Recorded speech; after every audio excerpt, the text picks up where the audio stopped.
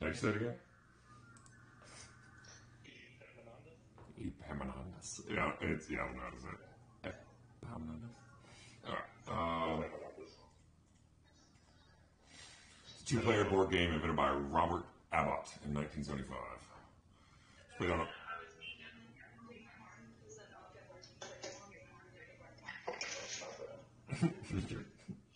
Just get him in the house. What's up? It's played on a 14 by 12 board. A board with 8 by 8 squares can also be used for faster games. The objective of the game is to have more of your checkers on your opponent's home row, last row from your perspective, than your opponent has his own checkers on your home row, first row from your perspective. In other words, moving a checker to the opponent's home row does not result in an immediate win. The opponent can move his own checkers to the player's home row or capture one of the player's intruders and thus avoid losing the game by making the number of checkers on both home rows equal.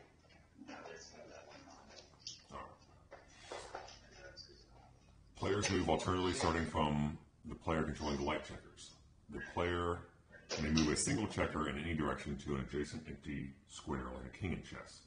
A player may also choose to move a phalanx. Any number of players' checkers located on a horizontal, vertical, or diagonal line with no empty spaces or empty checkers between them. A phalanx may move any number of squares equal or less than the number of checkers in the phalanx. All checkers in the phalanx may move in both directions along the line of the phalanx. Phalanx may not move to or over squares occupied by other checkers of the same player. Phalanx, I'm sorry if I pronounced that wrong or anything, but may not move over squares occupied by enemy checkers as well, but the head checker of a phalanx may land on a square with the enemy checker if the length of the enemy phalanx formed by this and subsequent enemy checkers located on this same line is strictly smaller than the length of the moved player's phalanx. In this case, the entire enemy phalanx is captured and removed from the board. Capture is not mandatory.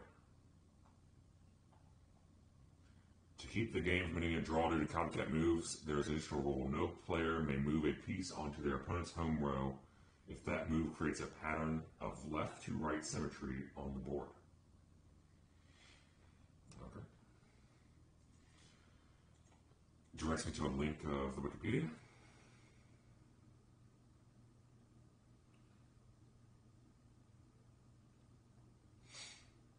I'll try to put the link of Wikipedia down. But it doesn't get too much. Alright, let's go ahead and give it a shot. You can watch whatever you want, honey. Okay, so you gonna start?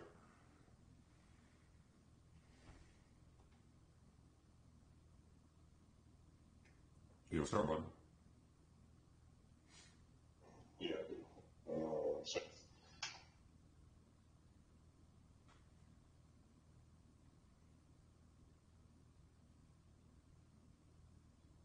So it's you first.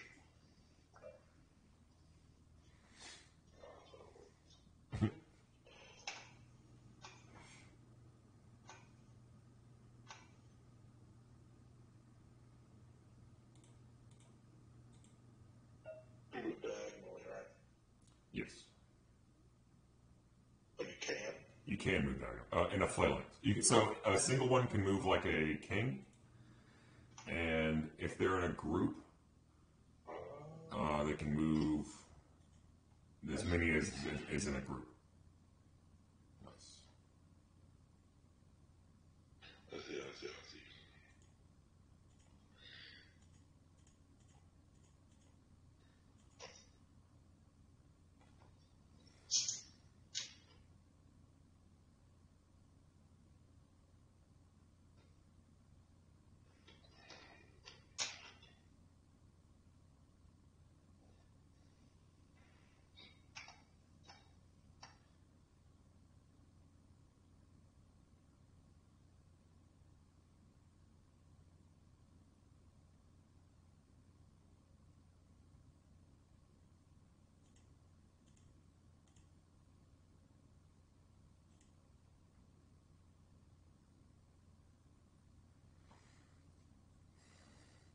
I know someone commented on the last video we did, and was like, "You had to win so many times during this game." And I was like, "I don't know what to do."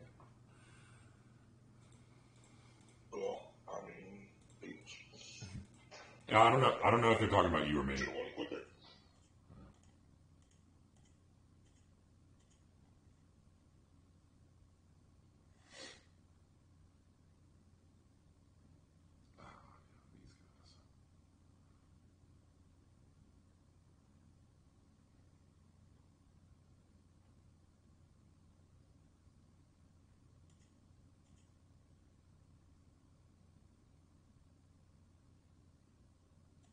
These guys.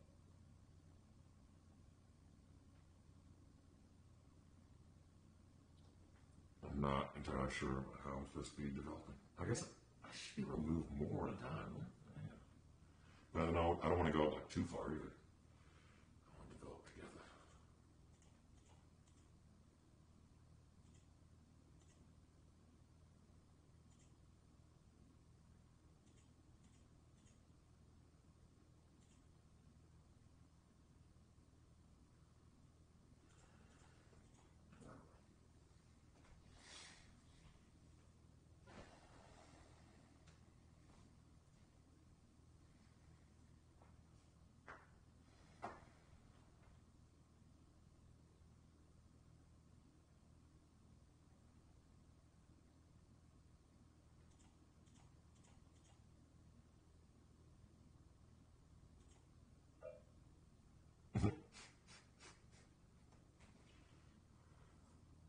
Oh, you son of a bitch.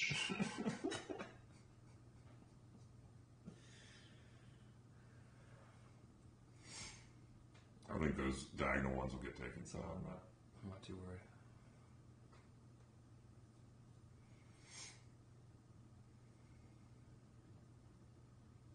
Exactly.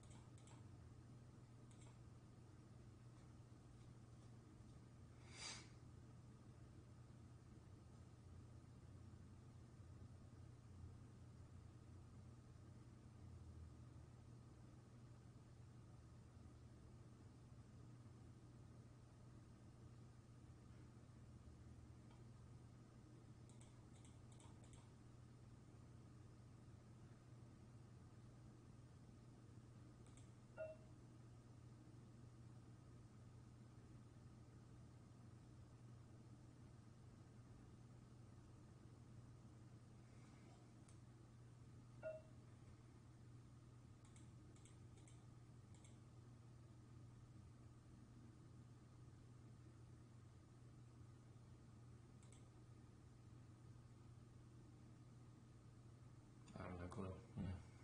Not good. I'm not figuring out the strategy of this. Okay, it is not. Oh, okay. What's that?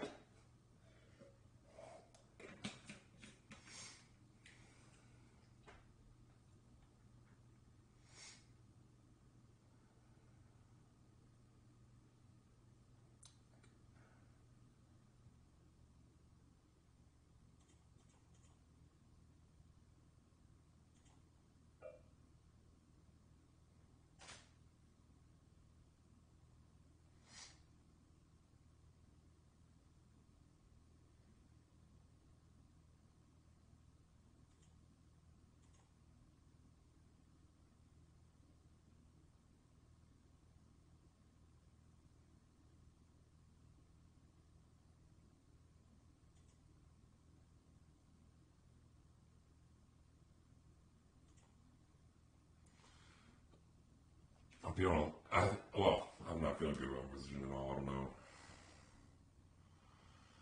what to do. Can't think of a plan. I'll go figure it out,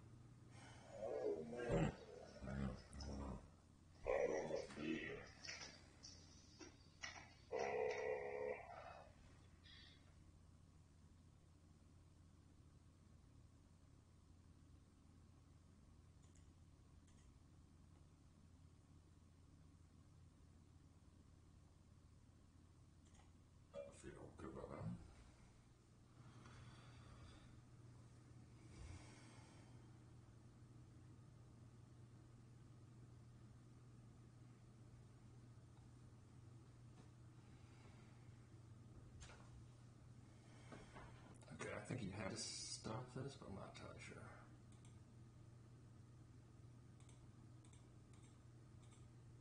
Probably I could stop anything down there from happening.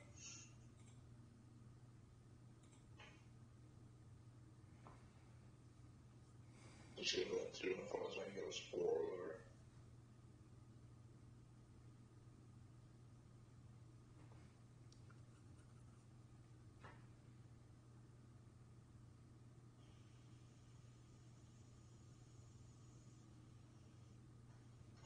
Nice.